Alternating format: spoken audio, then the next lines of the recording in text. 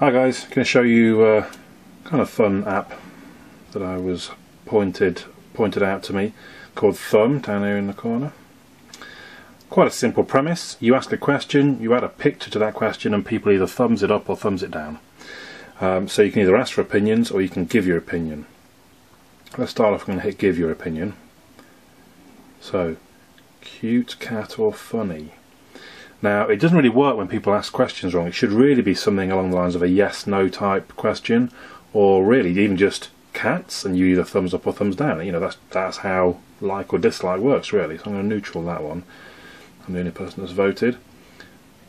Should I get this? I'll give him a thumbs up. How appropriate is that? A Galaxy S2 is very unlikely. Is my other half fit? Which half of him? I'm going to say no because, sorry, I'm a geezer. Today's Saturday, I'm working all day long, as I do the whole week. Normal? Well, it's not abnormal, put it that way. So, cute, okay, I'm giving that a thumbs down. But it's just kind of, I'm going to stop there because it's the kind of thing you can keep going for ages. If you want to ask for opinions, so you add a photo in some way, you put in your question. Now I've got a couple to show you that I've done before. One being my breakfast. So I asked, is it a good breakfast? And I don't know if you can see too well, but it's mainly meat, sausages, burger, chicken, bacon, etc. So you get all the votes, people that voted up or down, I can see there. And you see some people make comments as well. If I like the comment, I stick a star next to it. So this person said, heart attack on a plate, I'm afraid. Yeah, it is. But it's tasty. Or you can reply to their comments. If you want to see just the comments rather than all the votes, you can do that. And then the other one I asked about was Person of Interest, CBS show.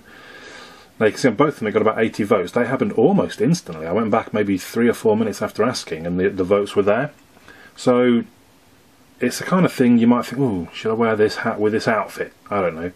And you just throw it on there. Within a couple of minutes you'll have some opinions. Whether or not you trust those opinions, I suppose that's a different matter. Or you might get a little bit addicted. Some people do like this, like, who's better, Pokemon thumbs up or Digimon thumbs down? I really don't care. Hot dogs or donuts? Well, both. I'm just going to thumbs up it because both of them are good. But that's it. So you can just, you know, spend 5-10 minutes going through. What the hell?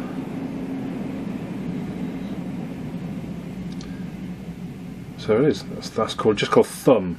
Simply called Thumb. Oh, you can give some kind of an overview